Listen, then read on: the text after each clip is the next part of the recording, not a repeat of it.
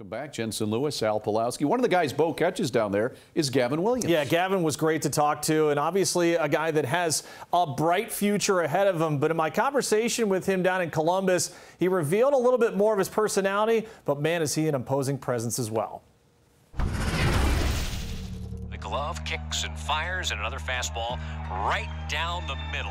It's been a heck of a start for you so far this year. What's really stood out about your development thus far in 2023? Honestly, just taking the stuff from last year that I needed to work on, took it into the off-season, worked on it a little bit, just taking videos and sending it to the pitching coordinators and stuff like that just to make sure it was looking good.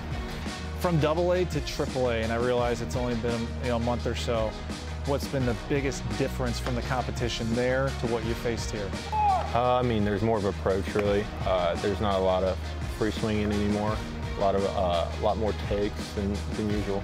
As far as your sequencing, and we know you're a big fastball guy.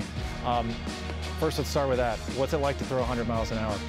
I mean, it's normal, really. It's like throwing 90, 94, I guess, for some people. I don't really feel a difference until I look at the radar again.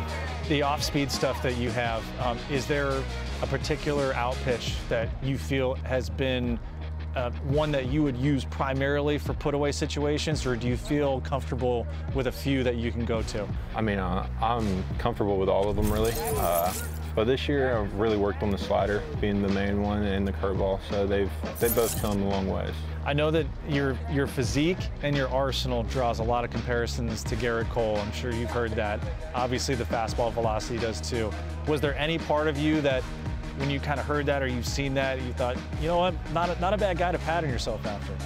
Honestly, I didn't really believe people at first until they put a side-by-side video of us, and I was like, oh dang, they're serious about that. Yeah.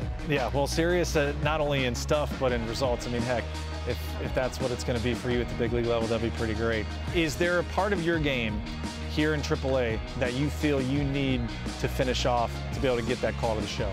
I'd say more of the off-speed pitches, being able to land them for strikes, and put away pitches, really. Once I can command them better, I think I could be up there.